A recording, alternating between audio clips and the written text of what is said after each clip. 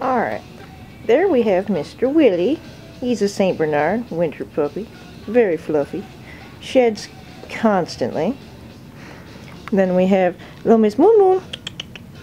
Hey there, Husky. Absolutely crazy. Well, Husky Shepherd mix. Sweet puppy though. Yes, also sheds constantly. Isn't that true? Then over here, we have Miss Cocoa Bean. She's laid back. She doesn't really shed at all because she's a pointer pit mix.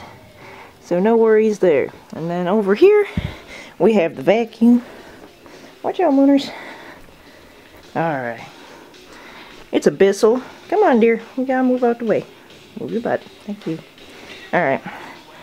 It's a Bissell. It's for pet hair. Yeah, about that. Lots of lies there about how effectively it does that. I mean, the suction's great. Suction's great. But, you flip this thing over. Alright. There's the bottom.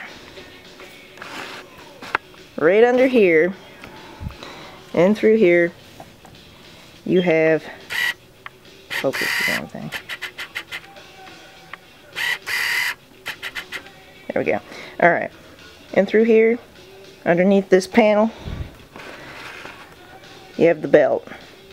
All that hair gets stuck underneath the belt. And it's a pain in the ass because you have to take this off pretty much every time you vacuum if you have super fluffy dogs.